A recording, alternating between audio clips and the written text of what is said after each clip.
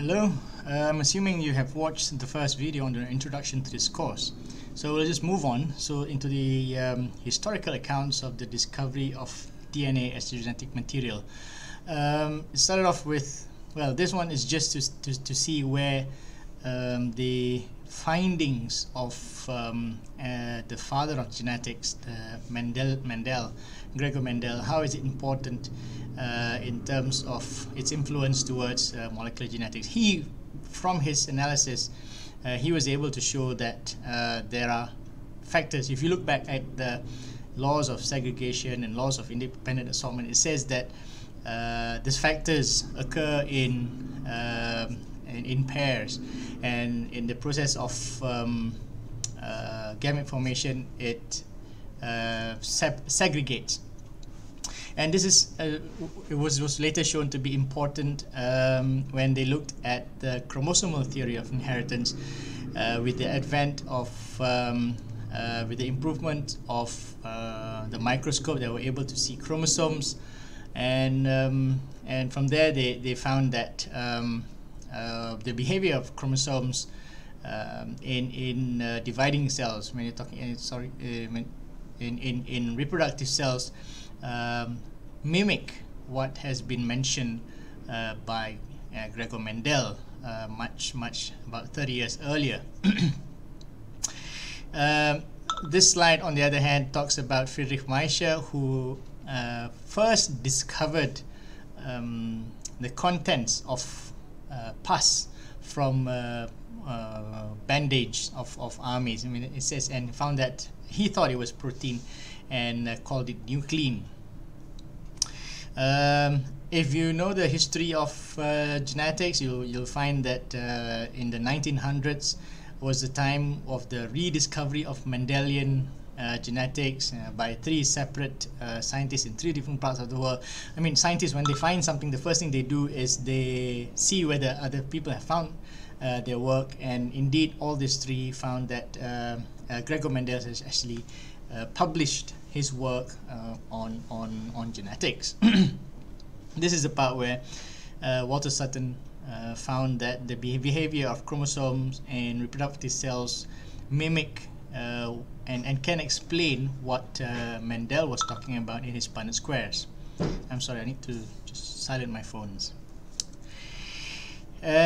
So later, okay, now then we come to the part where they now understand that the factor or the inheritance material is located within the nucleus and inside the chromosome, but then which part of the chromosome?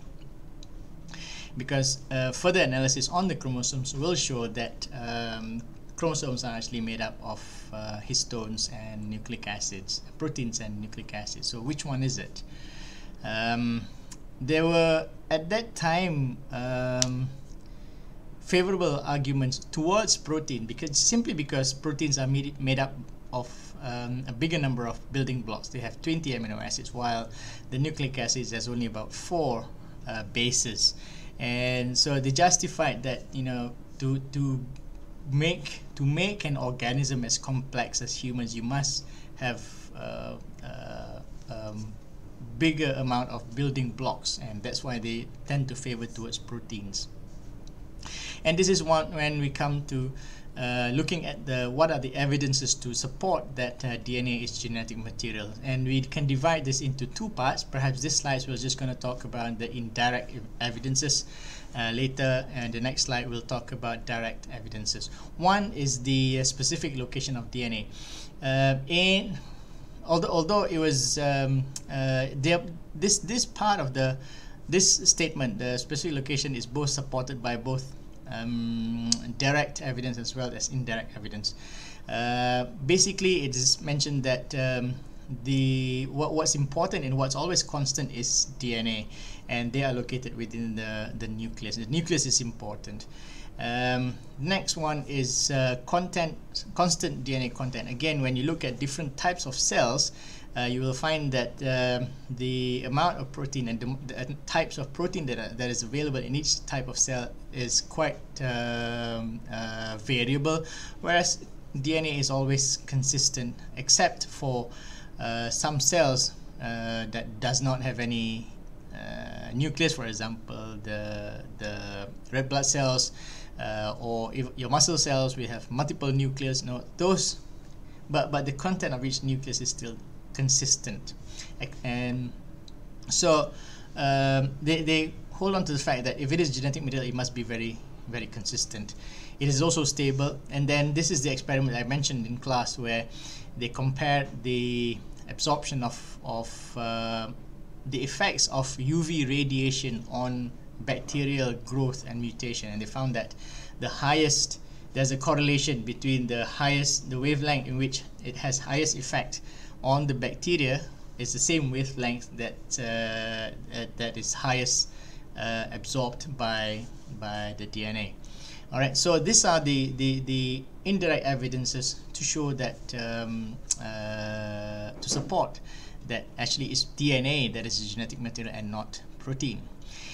Direct evidence is always only available much later, and they are defined by several steps of experiments. Okay, so for that we'll move on to the next slide or the next file. See you in the next file.